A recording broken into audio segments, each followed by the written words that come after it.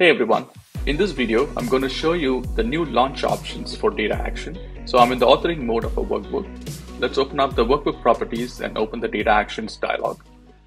A new configuration option called as OpenIn has been added to the product feature. This now enables the author to define the launch option of a data action.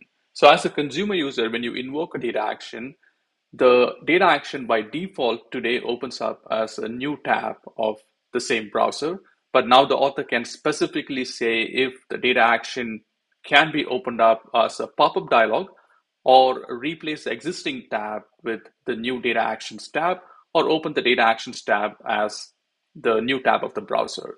When you set it to auto, it's going to use the current behavior of always opening up the new tab of the browser when invoking the data action. Now let's go ahead and open the workbook in a consumer mode and try out the three different options that we've added to the product. So in the consumer mode, I'm going to apply some filters, maybe just check for a specific ship mode and critical and high priority orders. And the data gets filtered on my source workbook. So let me select a mark, right click to see the data actions.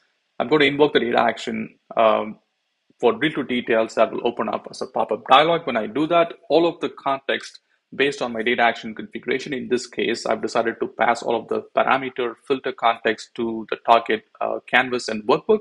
And you can see that the target canvas now opens up as a modal dialog on top of the source workbook. And it has passed all of the filter context to the target canvas. All of the right-click context menu actions to drill, keep, remove selected, again, based on the properties that the author of the target workbook has set in present, will be available for consumer user to interact and slice and dice the data.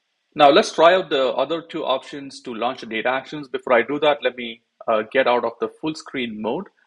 And I'm going to right click on the same mark and invoke the data action and open it up as a new tab of the same browser. When I do that, you can see that the target canvas is launched as a new tab of the browser with all of the filter context passed to this canvas.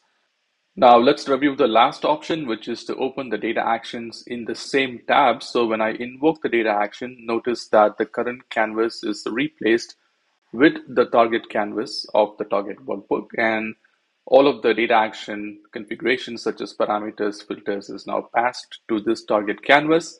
The author of the target canvas has decided to hide the header bar and filter bar. All of the present configurations on the target workbook will be honored. Thank you for watching this video.